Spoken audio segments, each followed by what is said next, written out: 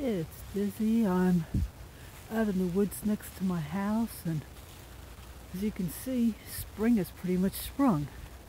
No, needless to say, I'm not getting any maple sap at this time of year. And if you're thinking about doing maple syrup for next year, you're probably thinking about choosing your trees. And this part of the woods, there are a lot of maple trees. Now, basically, I have 3 areas in the woods that I'm going to find maple trees.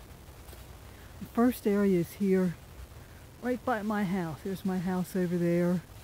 And it goes along a thin strip that way. Had to do some clearing to get to a couple of them, but I have trees over that way. There is a spot back in the woods.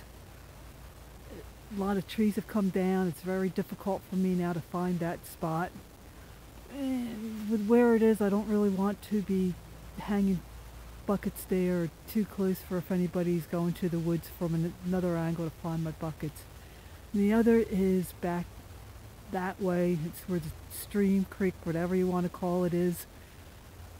And it can be hard to get to because I got lost. It's so overgrown. I did try to get some buckets in there late in the season because sometimes you can get later in the season from a spot that's farther and deeper in the woods. Didn't have any luck with that. So I'm basically sticking in this area. Now I do have 10 trees that I can use in this area. It's a matter of figuring out which ones you want to use. If you have a large number of trees, it may not be that big a deal. If you don't have as many, then it's going to be determining which ones you want to use. Now this one right here, as you can see, years ago it had large part come off. I don't know if it got struck by lightning or exactly what happened. It had been all caught up and hanging in vines and branches over there. I couldn't even get it down. Eventually it did come down, but by the time I was able to get to it, it was pretty much rotting. Here's what's left of it. So this is a tree. It also has the damage here. And at least on this part, I don't know that I really want to do. If it wasn't for the insect damage that it's having, you can even see, it looks like termites have been in here. If you do have a tree like this and you're going to use it, you don't want to be drilling into this part of the tree. It's already has damage to it. You want to avoid that. And if you're going to use it, then at some part over on another side, I've got this offshoot here that is big enough for me to use. Now, that brings us to the next point. How big of a tree do you want to use? If you look online at certain sites, they will tell you 10 to 12 inches of diameter. Now, if you don't know what your diameter is, and you have to do a little bit of math, you're going to need a tape measure. I have a little one that it's just 10 foot, and it's small enough that I can carry it with me without any problems. It even has a clip on it. I can, if I want to, hang it on my belt so I don't lose it. This tree is smaller, so the question then comes, is it big enough? And what you're going to want to determine is you're going to measure around the tree. You're going to find the circumference. From that, you're going to divide it by pi, or 3.14. That will give you your diameter. Now with the 10 to 12 inches, the reason for that is because I don't want you to get trees that are so small that you're going to be damaging them. And you want to be able to get sap for many years to come. Well, the problem with that depends entirely on the location of the tree. There are a lot of things that affect the growth rate. Where it's located in the woods is going to affect it. The soil composition, all of that good stuff. Weather. You could have a tree that's really, really old and not be very big around. I will be showing you one of those at the end of the video.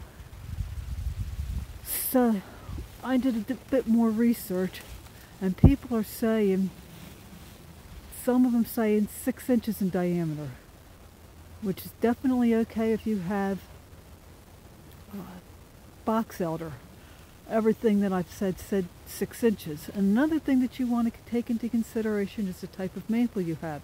Now there are a couple of maples I've never seen. They're very specific with where they grow, just grow in very small areas.